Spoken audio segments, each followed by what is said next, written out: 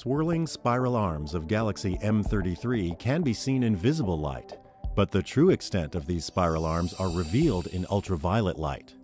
Just as a dog can hear a whistle just outside the range of human hearing, bugs can see light just outside the range our eyes can see. A bug zapper emits this ultraviolet light to attract insects. Johann Ritter conducted an experiment in 1801 to find out what, if any, electromagnetic waves are beyond violet. Ritter knew that photographic paper would turn black more rapidly in blue light than in red light. So he tried exposing the paper beyond the violet end of the visible spectrum. Sure enough, the paper turned black, proving the existence of light beyond violet, ultraviolet rays. These ultraviolet rays, or UV radiation, vary in wavelength from 400 nanometers to 10 nanometers and can be subdivided into three regions: UVA, UVB, and UVC. Visible light from the sun passes through the atmosphere and reaches the Earth's surface. UVA, long-wave ultraviolet, is the closest to visible light. Most UVA also reaches the surface, but shorter wavelengths, called UVB, are the harmful rays that cause sunburn.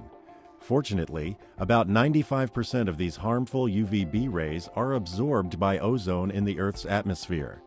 UVC rays are the shortest and most harmful and are almost completely absorbed by our atmosphere. The ozone monitoring instrument aboard NASA's Aura satellite detects ultraviolet radiation to help scientists study and monitor the chemistry of our atmosphere, including UV-absorbing ozone. While atmospheric protection from harmful UV radiation is good for humans, it complicates the study of naturally produced UV rays in the universe by scientists here on the Earth's surface. Young hot stars shine most of their light beyond the visible light spectrum at ultraviolet wavelengths. Scientists need telescopes in orbit above the Earth's UV-absorbing atmosphere to find and study these UV-bright regions of star formations in distant galaxies. New young stars in the spiral arms of galaxy M81 can be seen in this Galaxy Evolution Explorer GALEX image from NASA.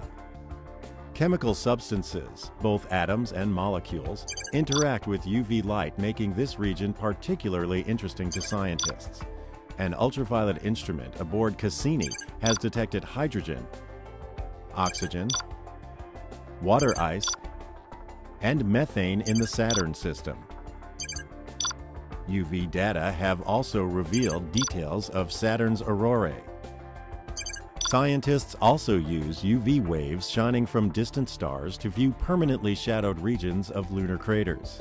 The Lyman Alpha Mapping Project, or LAMP, instrument aboard NASA's Lunar Reconnaissance Orbiter can use this faint starshine to look for possible water ice on the Moon. Ultraviolet rays may be harmful to humans, but they are essential to studying the health of our planet's protective atmosphere and give us valuable clues to the formation and composition of distant celestial objects.